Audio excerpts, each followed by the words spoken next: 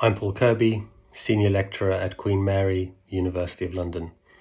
I study efforts to prevent sexual violence in conflict, and my research has highlighted the damaging effects of a fixation on international criminal justice, the stereotyping of survivors, and the failure to implement existing promises.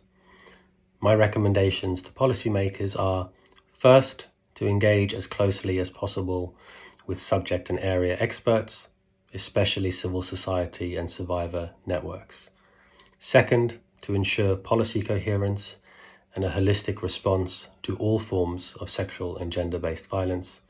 And third, to think critically about who is presumed to be a victim, including on the basis of refugee status, gender, military affiliation, or political views.